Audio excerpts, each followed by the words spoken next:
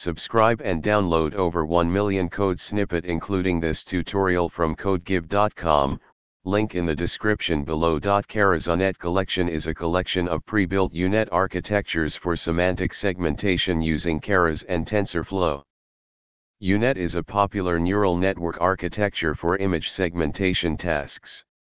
This tutorial will guide you through the process of installing the Keras-UNet-Collection and using it for image segmentation. Before you begin, make sure you have the following installed on your system. You can install TensorFlow and Keras using the following commands.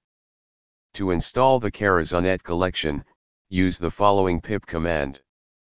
This will download and install the necessary files for the Keras-UNet-Collection. Now that you have installed the Keras-UNet-Collection, you can import a UNet model into your Python script or Jupyter notebook. Here's an example. In this example, we import the UNet_2D_mini model from the collection.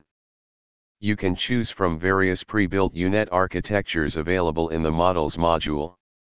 After importing the UNet model, you need to compile it before training. Specify the loss function, optimizer, and metrics according to your task. Adjust the parameters based on your specific segmentation task. Now, you can train the UNet model using your dataset. Prepare your dataset and use the fit method to train the model.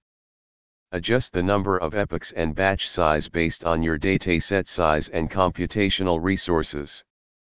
Once the model is trained, you can use it to make predictions on new images. Congratulations!